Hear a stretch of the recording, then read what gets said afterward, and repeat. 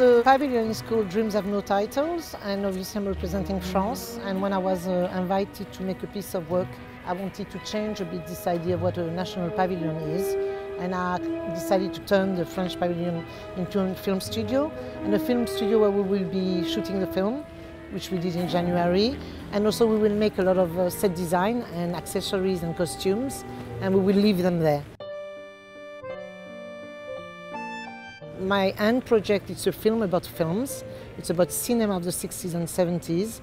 It's about co-production between Algeria, Italy, and France. It was important to do something about France and Algeria because I'm French and Algerian, but Italy because of the Mostra of Venice and because the pavilion is in Venice. And also it was for me a homage to the Mostra of Venice because in 1966 it gave the Golden Lion to the Battle of Algiers.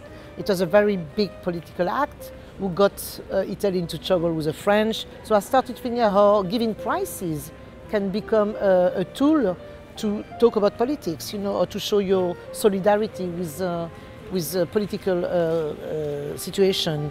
So I did a research and drew a list of films that were co-produced with Algeria and Italy and France. And I decided then to include those films in my film by taking moments in those films and by remaking them.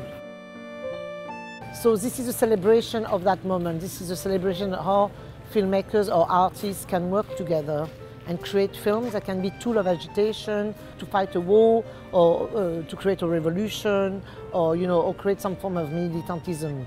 The film is about, it's me as a filmmaker making a homage to other filmmakers. It's a mise en abîme, but it's also my life.